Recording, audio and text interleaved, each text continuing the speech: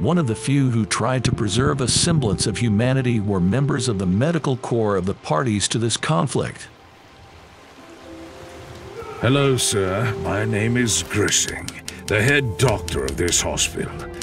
If I may speak freely, sir, we expected more than just an officer's rank to support our current situation. Sir, our defensive line has been broken. Multiple casualties. The 36th Division is in retreat. Oh my, that is terrible news. Another bunch of those poor bastards will be here soon. I'll better check our stocks. What about the hospital? Are we to evacuate the facility? No, sir. HQ gives us no such orders, sir. In fact, there were no orders for us. It does not really matter right now. We should focus on helping the survivors. Germans started dropping gas on our trenches! I need you to heal my man, Major, as fast as you can. Sir, may I speak with you? Of course, always on your mind.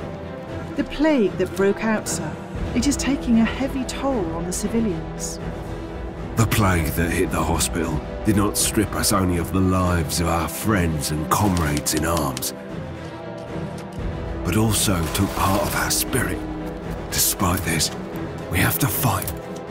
Although the darkness surrounds us from every possible side, but perhaps we are the dust that will meet the morning light someday.